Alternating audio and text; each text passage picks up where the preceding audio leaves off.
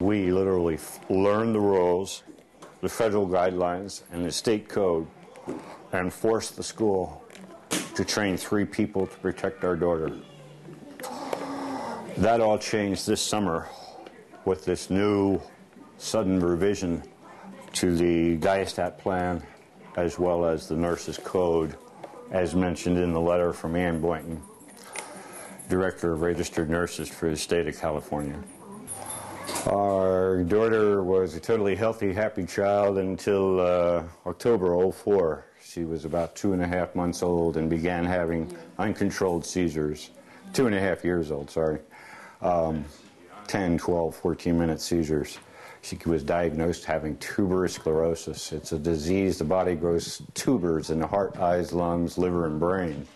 She still has probably now about 20 to 30 seizures a month. The second day of school, Wednesday, September 9th, the principal called us. Gianna had had what we were told was a 70-second seizure, was turning blue and foaming at the mouth. Paramedics were there. I was furious. My daughter's in the school with no protection. I demanded, and I got a copy of the paramedics report from the Orange County Fire Authority, which showed that it was 5 minutes and 21 seconds from the time the alarm came in to 911 dispatch to the time the paramedics arrived at school. What child, what adult, could hold their breath for 5 minutes and 21 seconds? This is what the Nurses Union is trying to force upon all children with diastat orders in the state of California.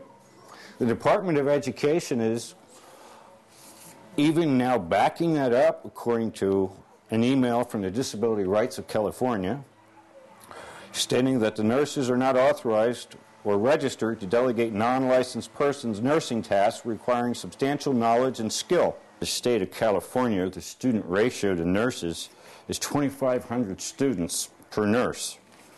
Our school district has 57 schools and only 9 nurses. I even said, I don't care who does it, call the janitor to save my daughter's life, but here's the medicine. They refused. The nurse later called and said again, there's no nurse available, and the Nurses Union does not like the liability of training lay people to administer drugs.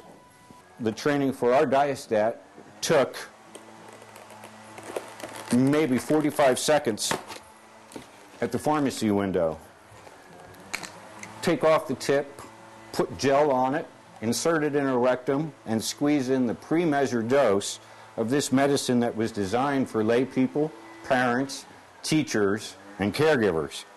And then monitor her breathing for the next 15 minutes, because it might cause shallow breathing.